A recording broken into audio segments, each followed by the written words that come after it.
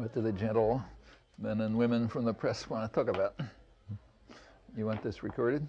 Yeah. Okay. That's right.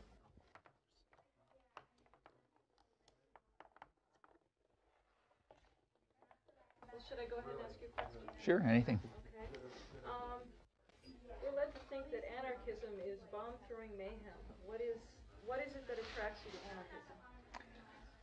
Anarchism has nothing to do with bomb-throwing mayhem. It's anarchism is a point of view which, first of all, it covers a lot of things. You know, political rhetoric is not the clearest. It's not a model of clarity, and anarchism has covered quite a lot of ground. But the mainstream of it has just been the basic principle, which I think comes straight out of classical liberalism and the Enlightenment, that any form of authority and domination has a burden of proof to bear.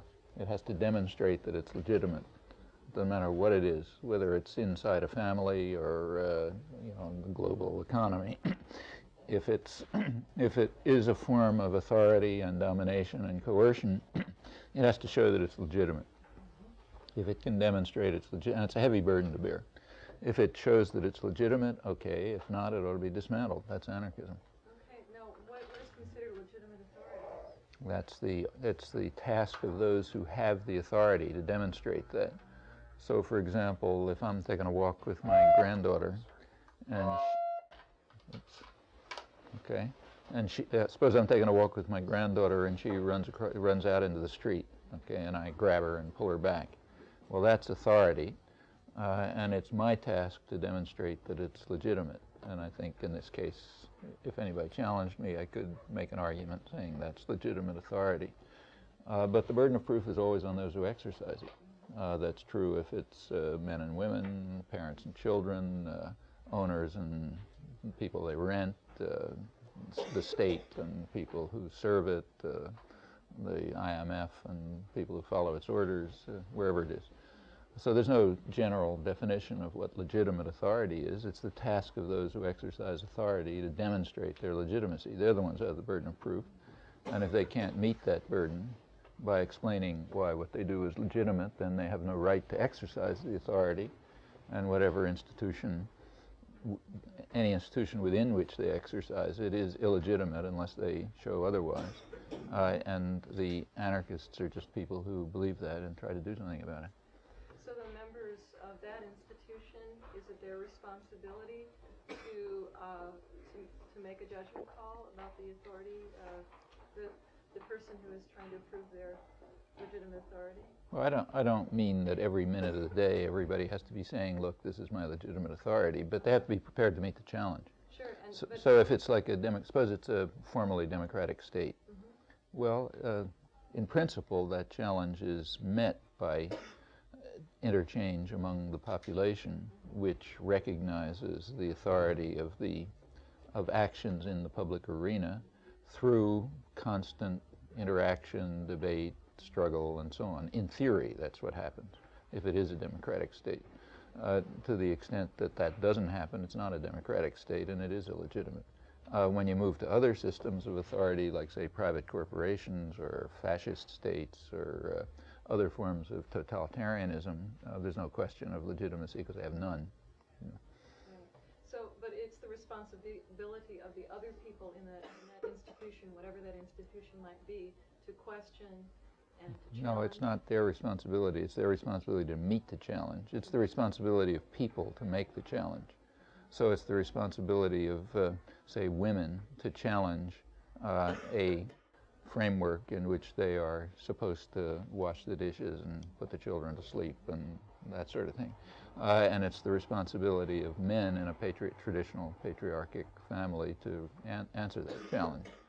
I mean, it would be nice if the challenge could be raised by those in positions of authority, but that's pretty rare. I mean, usually when you're in a position of authority, you kind of internalize the values that say it's right and just. And the reason is because most people are sort of decent human beings, and it's very hard to look in the mirror and say, I'm a bastard. So usually what you do is look in the mirror and say, I'm a nice guy, and I do these things because it's right and just and legitimate. And that's pretty standard, you know. I mean, everybody knows that from their own experience. We don't have to go into it. That's what people are like. And therefore, the responsibility of raising the challenge is typically in the hands of those who recognize that they have a subordinate status. It's very hard to recognize that.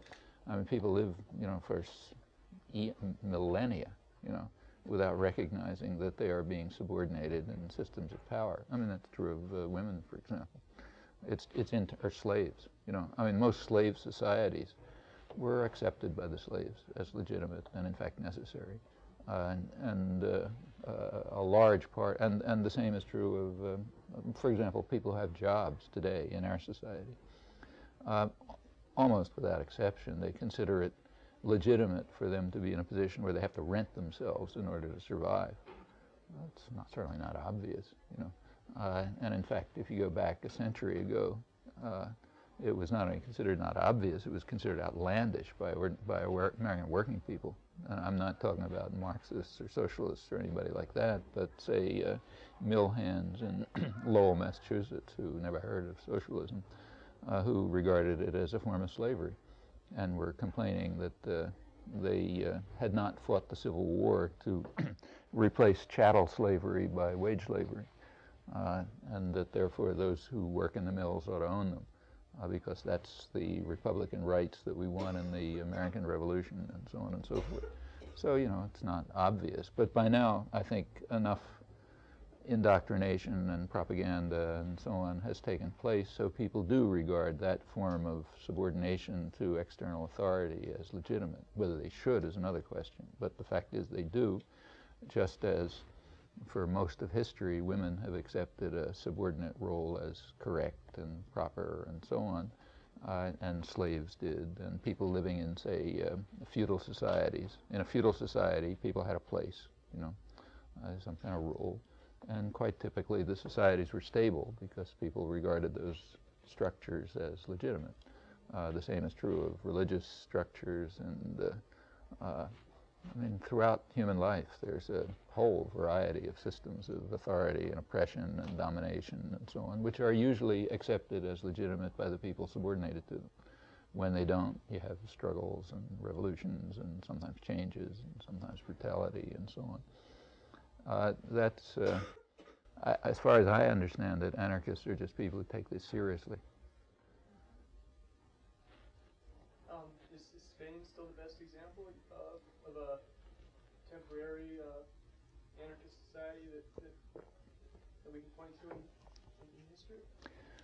Well, the Spanish Revolution in 1936 was an unusual event in that a fairly large-scale anarchist revolution did take place in a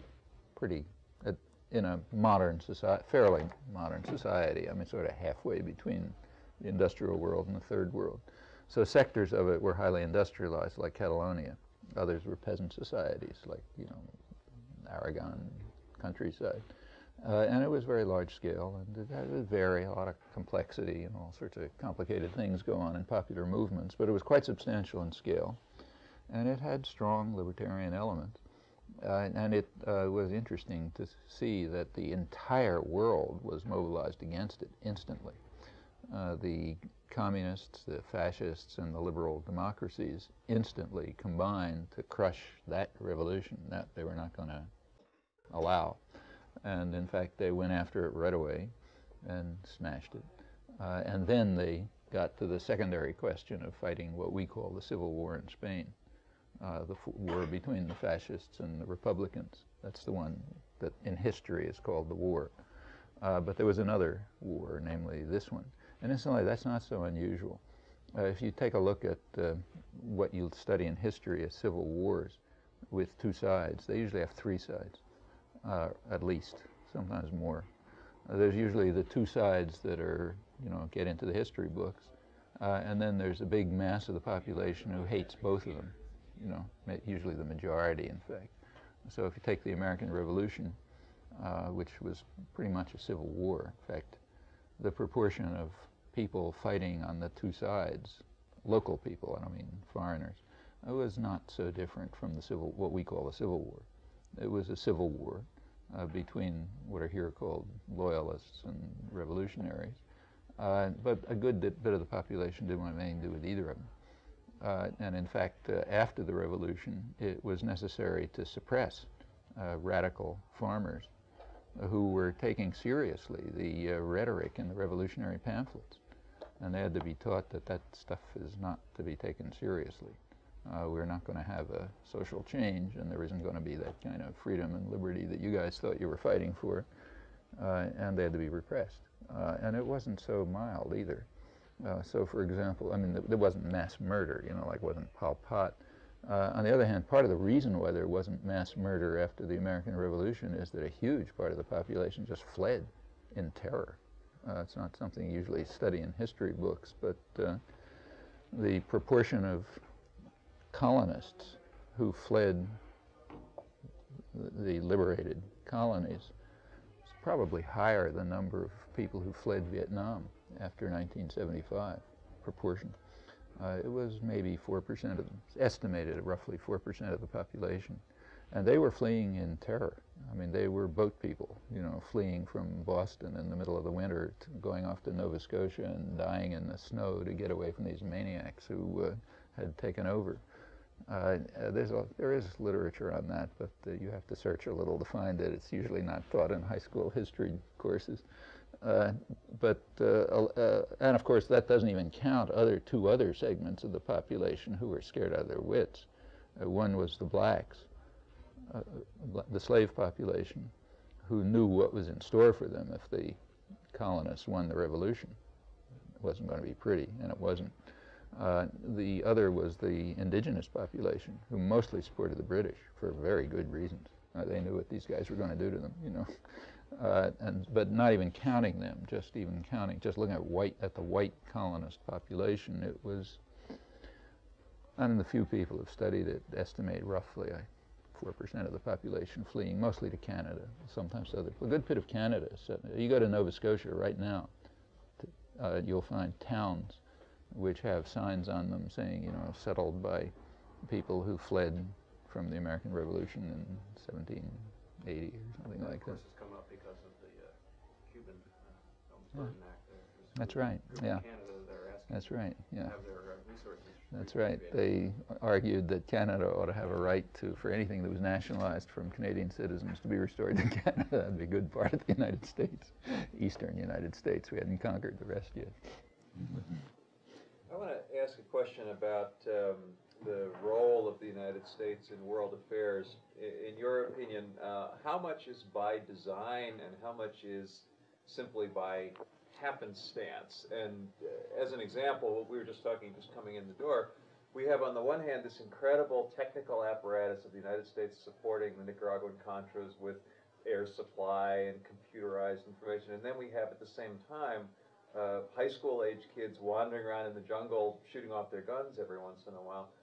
And so I'm wondering, is the United States in fact to be seen as the omnipotent hand guiding world affairs, or is it just an instigator and then things take off the way that they do? You could ask the same question about a really take the best run totalitarian state of modern history, Germany. Very efficient state, you know, really modern, super modern, very totalitarian. How much was planned or how much just happened? Well, it's kind of a mixture, you know. If you take a corporation, which is a successful corporation, say General Electric, is a totalitarian institution, about as totalitarian as any that humans have ever devised, with very tight managerial control, and you know anybody in it is subordinated to the guy above and kicks the guy down below in the face, and so on and so forth. But you could ask the same question. An awful lot that happens is just people working around the edges, and you know, not doing just they were told, and doing it some other way, and so on and so forth. I don't really think there's any answers to these questions. From the best-run totalitarian institutions like, say, GE and Nazi Germany, down to much more flexible, complex structures, there's a mixture. So, like, for example, the guys who were training, in fact, the United States was not able to train the Contra forces directly because there's too much public opposition here. So it was done indirectly. the U.S. had a very complex international terror network. Remember, this is a big country, big, powerful country. It's not kind of like Libya. If Libya wants to carry out terrorism, they hire a couple of, Carlos or somebody. When the United States wants to carry out international terrorism, it hires terrorist states, big guys.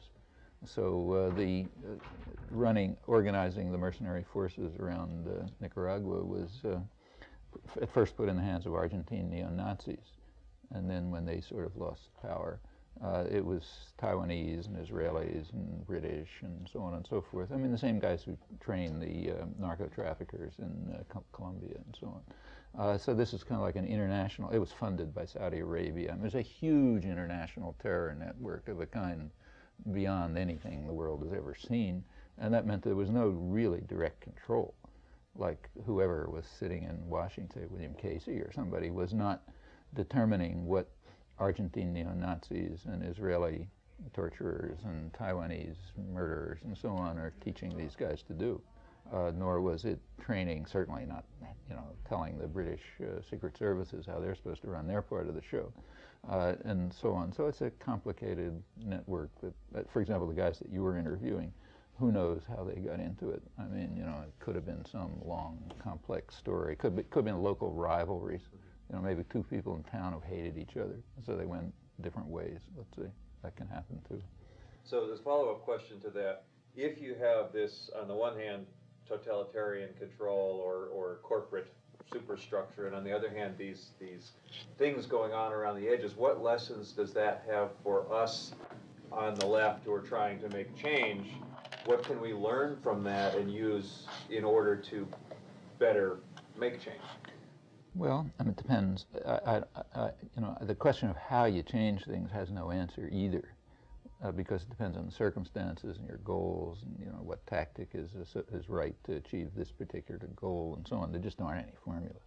I mean, if you're trying to, if you're dealing, let's say, with an autocracy, and you want to make it less brutal and more benevolent, okay, then one kind of set of tactics is appropriate. You plead, say. Or you plead with the king, not to kill too many people because this isn't good for him or something. On the other hand, if you're trying to get rid of the autocracy, then very different options are available. So if you're worried about, say, let's take here, okay, people are worried about corporations investing in Burma, okay, that makes sense. In fact, I think there's a meeting within the next couple of days. So that's pleading with the autocracy to be a little more benevolent, not to be quite so brutal. It's like pleading with the king not to kill so many people. But it's still going to be an autocracy, and they'll just be, maybe won't do the most brutal thing you can think of, so it'll do some other brutal thing, or it'll hire somebody to do this brutal thing or whatever, which maybe I'm not saying it's a bad thing to do. Like, it's nice, it's good to plead with autocrats to be more benevolent. On the other hand, if you're trying to eliminate the structure of authority and power, you'll pursue possibly different paths. And I don't think that it's not, it's never obvious what's the right course or what's the right tactic. Those are hard decisions. I mean, like, should you be involved in civil disobedience? There's no answer to that.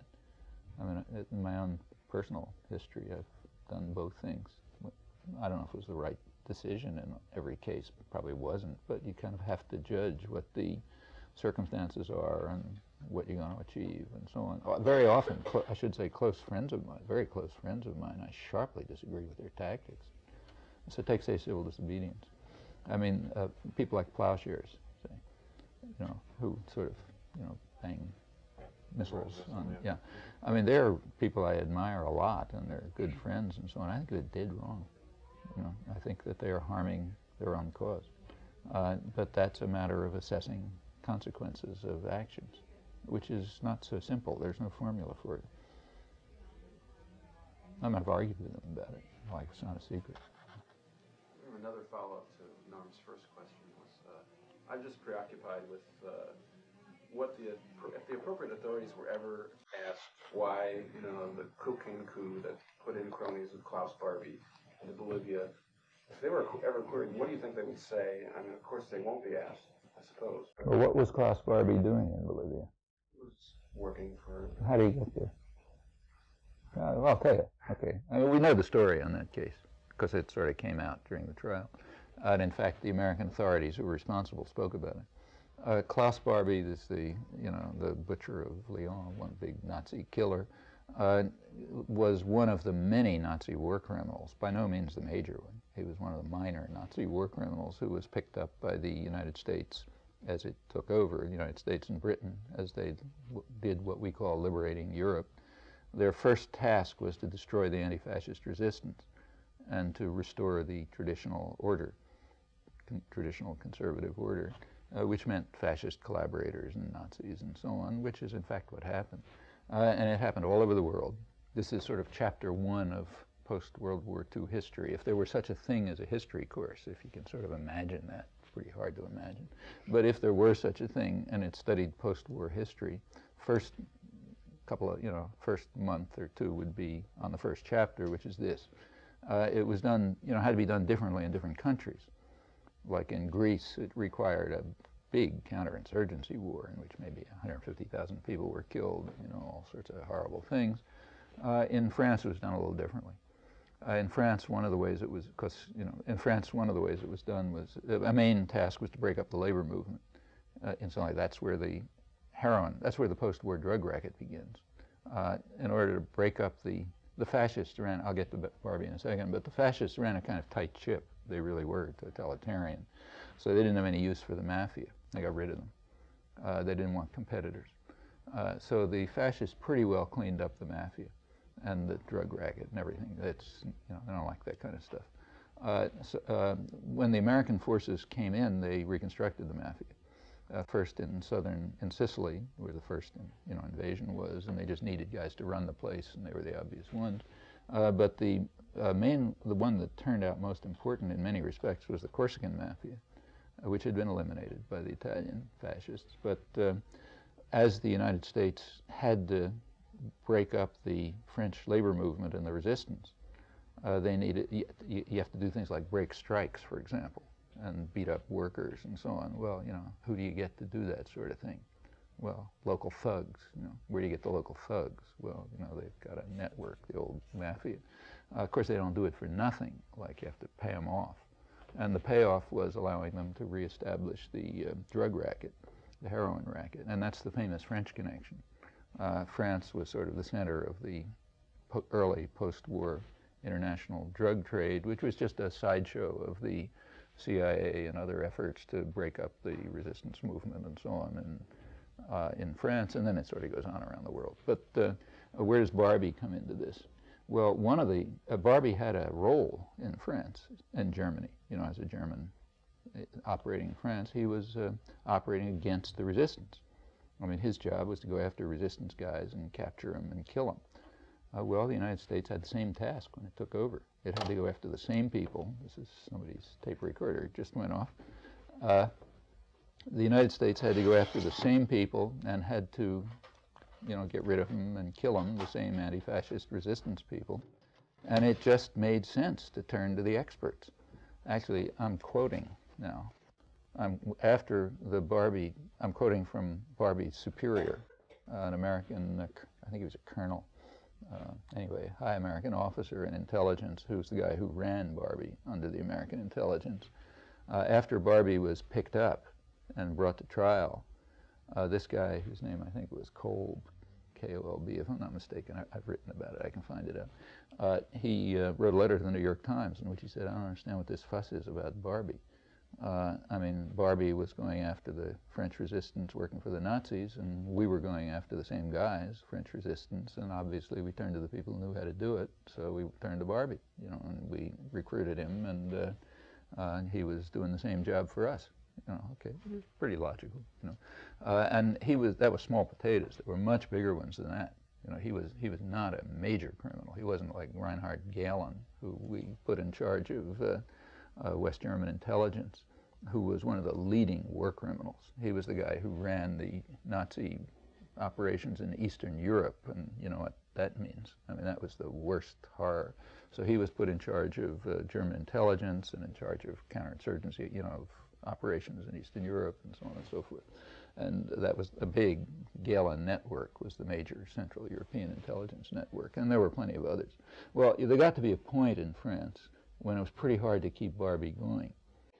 So they got him out. There was a thing called the Rat Line, which operated with the help of the Vatican and a lot of fascist priests in Croatia and American intelligence and so on. There's pretty solid scholarship on this if you're interested. And they got a lot of these guys out. And one of the places they sent them to was South America. So plenty of them are around. Like you go to Brazil, you find Nazi groups, still singing the horse vessel song and all that kind of thing. Barbie happened to go to Bolivia. When he got to Bolivia, he sort of picked up the old trade, and he ended up with the cocaine racket, and that's how he got involved in the coup. Well, did they know that he was involved in the military coup in 1980? Who knows? I mean, that much detail we don't know. And probably nobody was paying that much attention to Bolivia at the time. Bolivia was a big issue around 1950, but that's because there was a big working class movement and miners and left-wing government. And in fact, around 1950, CIA recognized Bolivia and Guatemala as the two major problems in Latin America. So it was a big issue then, but by the 60s it had kind of been settled, put in order. And we don't have documents yet from the 1980s, but my guess is that nobody was paying much attention when the Barbie coup took place. So in a way, this is the kind of thing that sort of happens, kind of like happens as a not unpredictable consequence of other actions that are taken where nobody cares much one way or the other. On the other hand, the Barbie story is very revealing if you check it out, because of its relationships to much bigger things that were going on, like what I mentioned. Last night you were talking about prohibition and control of the dangerous classes, and I remember that Alex Coburn did a little Village Voice piece a while back where he wondered if prohibition was 100% bad. He mentioned that there were some public health benefits. I was wondering if you think that's irrelevant or Well, prohibition cut down the use of alcohol. And alcohol is very destructive. I mean, it's much worse than drugs. What do you think about the legalization of drugs? I don't know. It's not an I mean, I don't think there's an obvious answer. Criminalization of behavior is a very dubious kind of project, in my opinion. And if you look at the history of criminalization of behavior, which is what prohibition is, it's, I think, invariably class-linked. It's like I said last night, it's every case I know of, it's linked to control of classes of people. You don't like them, not us. Marijuana is an extremely dramatic case of that if you look at the ups and downs of it. In the case of alcohol or say tobacco is, probably the most lethal substance is sugar. That causes more deaths than maybe all the others put together. So, okay, you could give an argument for criminalization of sugar, let's say, and that means all the sugar substitutes too, because they really are very harmful. A lot of people die from them. On the other hand, I don't think it's a good idea. What about the criminalization of other substances? Well, I think that these are things you have to be cautious about and experiment with. So, for example, in the case of marijuana, I think there's a reasonably good case for decriminalization. One reason is it has none of these things are good for you. I'm sure this stuff, whatever it is not good for you. In fact, an old friend of mine who died recently, who was a Nobel Prize winning biologist who was the head of the cancer center at MIT, one of his favorite lines was that when people kept finding things that were carcinogenic, he'd say, yeah, that's because they looked at it. And in fact, it's life that's carcinogenic, and tomatoes are going to turn out to be carcinogenic, and so on. So anything is nothing. Things have varying degrees of, they're varying effects, and but of the things with varying effects, marijuana is not at the high end of harm. In fact, I don't think there has ever been an overdose recorded with. Last time I saw figures, about 5 or 10 years ago, it was like 60 million users and no overdoses. That's not too bad a record. It's certainly not good for you, beyond some limited use. But the same is true of everything. It's true of coffee. It's true of tobacco. It's true of meat. It's true of vegetables if you eat too much of them. I mean, anything. So probably in the case of marijuana, there's a fairly good argument for decriminalization. With regard to other drugs, in my own view is that the right approach is probably the one that the British took back around 1800, when drinking was becoming a big thing. The tax system was modified in such a way that things like beer were much cheaper than things like, say, whiskey. Okay, that's a reasonable incentive system because it moves people over to drinking things that are less likely to be harmful in big quantities than more likely to be harmful in big quantities. And I think things like that are possible. But overwhelmingly, the right answer is education. I mean, I think that's just obvious. I mean, the reason why use of, say, tobacco is a very striking case in the United States.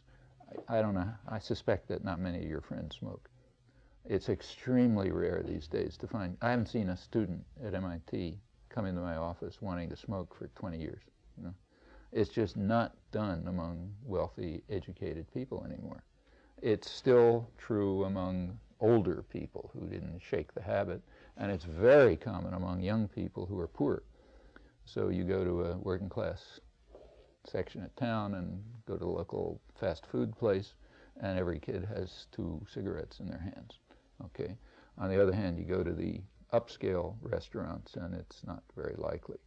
It became very sharply class-based just on the basis of education.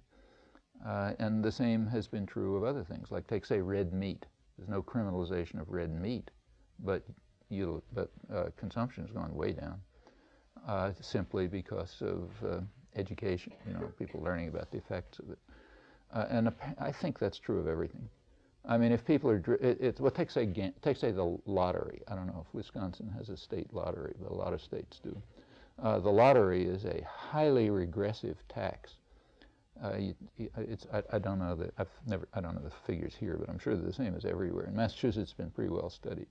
It's a very highly regressive tax. You take the towns in Massachusetts and you ask how much money people spend in the state lottery. It's predictable by level of education and income. The lower the education and income, the more they spend on the lottery. I mean, like in the town where I live, nobody would waste a cent on the lottery. I mean, it's just, it's like giving your money away, That's what the state lottery is. Poor and uneducated people do it. You go to a town where the average per capita income is maybe $10,000, they may be spending a couple of $1,000s per family on the lottery. So what it amounts to is a highly regressive tax. That's why it's pushed so hard. Like there's a ton of advertising for it, I don't know here, but in Massachusetts it's very heavily advertised, and all kind of wonderful gifts about you're going to get $5 million and this and that and the other thing, and the reason is because it's a terrific way to soak the poor, You want to, now should you make it illegal? Well, I mean, I don't think it should be legal to advertise it, frankly, any more than I think you should allow ads for cocaine up in the, on television. But I don't think you should criminalize it either. What I think you ought to do is exactly what's done in every sector of educated people. Get people immediately to understand that you're throwing your money away. If you want to throw your money away, throw it in the ocean, and when people understand that, there's not going to be any lottery any more than there is in the town where I live. They couldn't sell a lottery ticket there if they tried. And I think the same is true of every form of way of harming yourself, whether it's driving fast or like wearing a seat belt or I don't know, what's that stuff where you jump off a mountain holding a rope? Okay, that kind of stuff, or anything. I mean, if there are people who want to experience danger, okay, they ought to be allowed to do it. On the other hand, it should be a rational decision, something that people are in a position to make a reasonable decision about, and that requires understanding and education and recognition of the consequences and so on and so forth. I mean, that's the answer to drugs.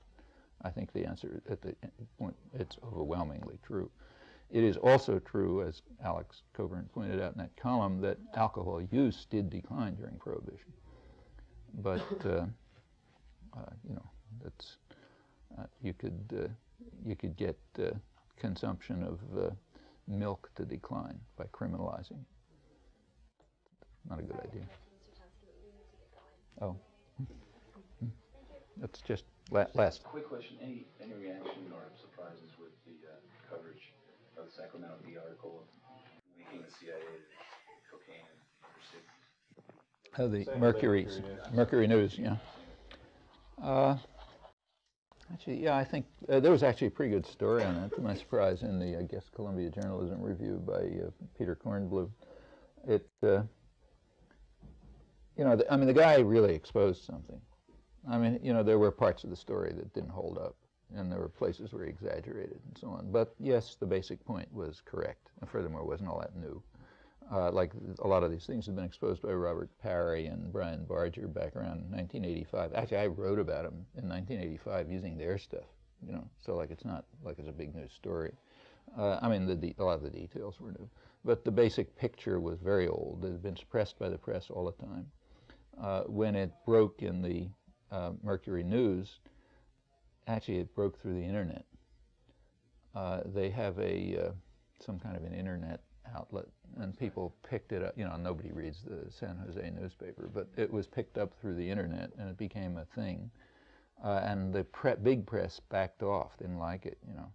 And they waited a couple of months, and then they finally went after the story, but they went after the Mercury News. And they went after the fact that, like, one of his footnotes was wrong, or, you know, he didn't have enough, you know, witnesses for this, or I don't know, you know. Or they attacked it on things it didn't say. Kind of like in this Ebonics business. You attack it for things that people didn't say at all, you know. So there's a big assault on it, and the point was to try to suppress the main story, which was pretty much suppressed. And the big story is essentially the one that Bob Parry picked up around 1985, and he was a well-known reporter at the time. I think he was working for Newsweek or AP or somebody, and they kind of threw him out. They didn't want that story. And they still don't want the story. In fact, that story is the end piece, or a recent piece, of the one I was telling about the heroin connection in France. The trail of drugs follows the CIA very closely. And it's not because the CIA likes drugs. It's because it's for very good reasons, the same reasons as in France. If you're involved in illegal, clandestine operations, you have to have a lot of money, and it has to be untraceable. And you have to have thugs, and you got to get them from somewhere.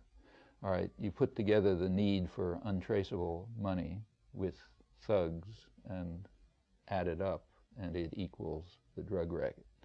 So if you take the trail of clandestine activities, you follow it, you get a trail of drugs following it. It goes from France to the Golden Triangle when the operations in that region began, Afghanistan, you know, Contras. It's just a pretty close trail for pretty obvious reasons. Other intelligence agencies, it's the same.